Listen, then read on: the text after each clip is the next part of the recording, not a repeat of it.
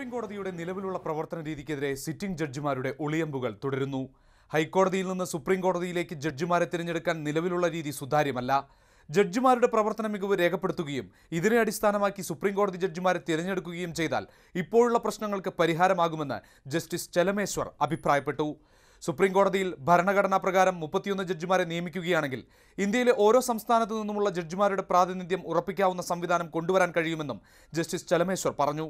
അതേസമയം വിരമിക്കലിന് ശേഷം സർക്കാർ നൽകുന്ന പദവികളൊന്നും വേണ്ടെന്ന പ്രഖ്യാപനവുമായി ജസ്റ്റിസ് കുര്യൻ ജോസഫും രംഗത്തെത്തി. ജനാധിപത്യത്തിന്റെ കാവൽ നായയായ ജുഡീഷ്യറി കുരയ്ക്കുക മാത്രമല്ല, ചിലപ്പോൾ യജമാനന്റെ ശ്രദ്ധ പിടിച്ചുപറ്റാനാവുന്നില്ലെങ്കിൽ കടിക്കേണ്ടിയും വരുമെന്ന് അദ്ദേഹം പറഞ്ഞു. ഡൽഹിയിൽ പഠനയാത്രയ്ക്കെത്തിയ കേരള മീഡിയ അക്കാദമി വിദ്യാർത്ഥികളോട് സംവദിക്കുകയായിരുന്നു കുര്യൻ ജോസഫ്. മാതൃഭൂമി ന്യൂസ്, ഡൽഹി.